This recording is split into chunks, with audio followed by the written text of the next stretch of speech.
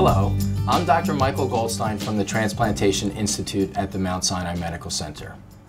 It has been about 6 weeks since you met with our transplant team for transplantation evaluation.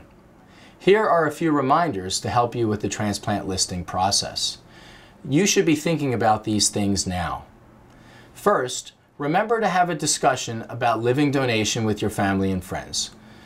Remember that receiving a kidney from a living donor is the best way to receive a kidney transplant. If you have someone interested in becoming a living donor for you, or if they are interested in learning about the living donor process, please have them contact our Center for Living Donation. Second, remember the list of necessary tests that we gave to you at the time of your initial evaluation. These tests should either be complete or they should be scheduled at this time. At the top of the form, there's a date by which these tests should be complete. Please fax all test results to your transplant coordinator. Remember that we cannot list you for transplantation until all of your tests have been complete and they've been faxed and reviewed by our transplant team. If you are not sure how to proceed, please do not hesitate to contact us. We are here to help you.